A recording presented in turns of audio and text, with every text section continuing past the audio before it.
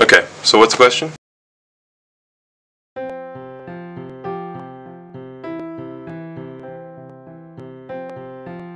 We don't know the future of energy. That's the problem. What does that mean? We should stop thinking about it, or stop learning about it, or stop caring about it? There's tons of opportunities for students to get involved and really make a difference. ICES is going to give students an opportunity to see energy from various different perspectives. Amamas ang habayak siya. Having a better understanding of what's globally happening. La conferencia va a estimular la creación de muchas ideas. I think that as students, we're the next real generation of energy leaders. 用探讨研究的方法来解释这个世界能源的问题。 You have such an opportunity to change the course of history. Fuel the future of energy. Les étudiants sont le futur de la vie.